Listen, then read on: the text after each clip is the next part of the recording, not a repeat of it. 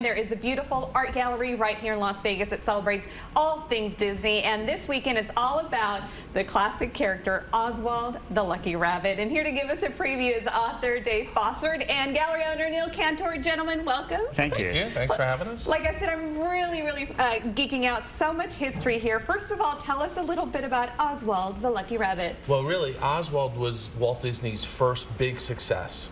And he lost the contract, and because of it, he created Mickey Mouse. So Oswald really is a hugely important part of the puzzle, of the history of the Disney company. And you can see the similarities. He looks a lot like Mickey Mouse. He absolutely does. He absolutely does. He's very close to him. Okay, real quick, now you have this beautiful book. It's a labor of love. Again, this is a labor of love for you. Sure.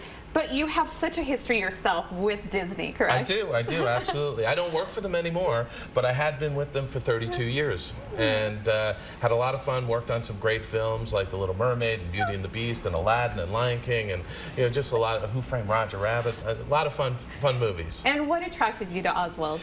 This was one of these little characters that was sort of getting lost to time, and I really felt like we needed to put together all of this material in a book so that people would understand how important this character was to the Disney company, to Walt Disney, and to really the birth of Mickey Mouse.